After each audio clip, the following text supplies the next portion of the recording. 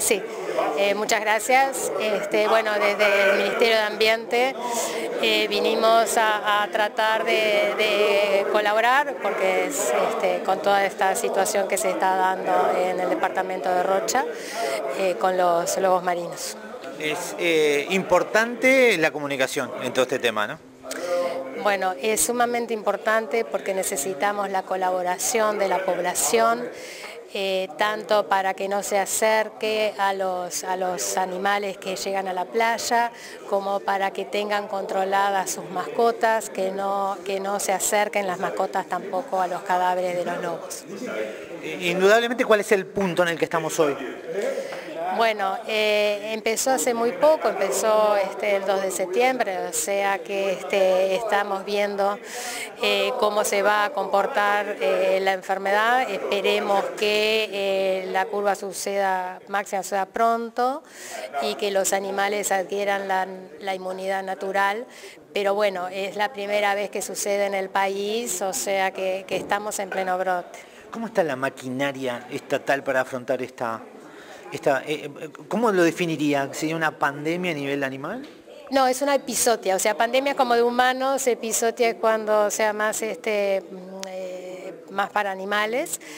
Lo que pasa que, claro, como es algo que escapa a la normalidad, no está la maquinaria en este momento como para responder inmediatamente, más que unos pocos días, y bueno, todo eso es lo que uno va a tener que empezar a planificar y ponerse un escenario posible, no de alarma ni nada, pero o sea, un escenario real para actuar en consecuencia y bueno, que colaborando entre los distintos ministerios. Una reunión importante la de hoy, donde se hablaron cosas muy interesantes de cara, teniendo en cuenta los límites de tiempo de acuerdo a lo que significa la temporada, que es muy importante para la gente y para Rocha.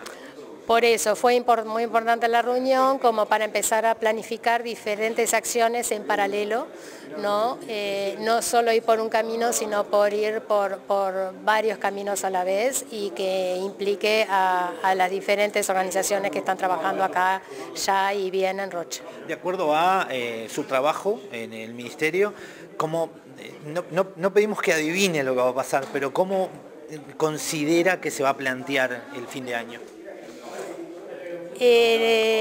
No le puedo dar una respuesta a eso, no le puedo dar una respuesta porque es la primera vez que pasa, entonces ni siquiera es la misma la situación que se dio Perú-Chile, porque es diferente. ¿Argentina? Bueno, Argentina está igual que nosotros en pleno brote, o sea, arrancó en Puerto William al sur y la primera vez en Río Grande, Tierra del Fuego, y está también en el mismo proceso.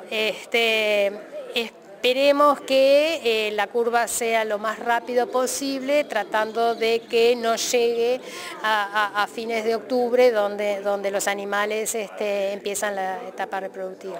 La importancia de que la gente tenga conciencia que es un problema, que tenemos un problema.